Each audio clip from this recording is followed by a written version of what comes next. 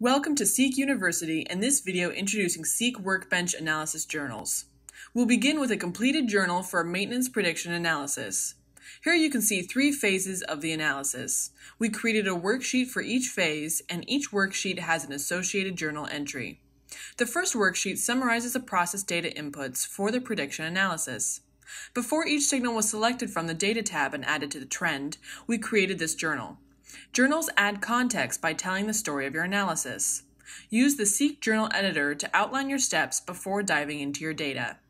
Insert Seeq links to signals as you add them to your trend, saving useful signals and describing inputs. You can also use journals to keep track of your analysis as you go. Insert Seeq links to your current work step to link the entire workbook configuration, including every signal, capsule, color configuration, and chart mode.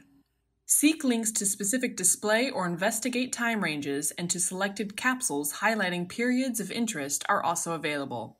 To see more of Seeq Journal in action, check out our webinar, Customer Insights with Seeq. Thank you for watching.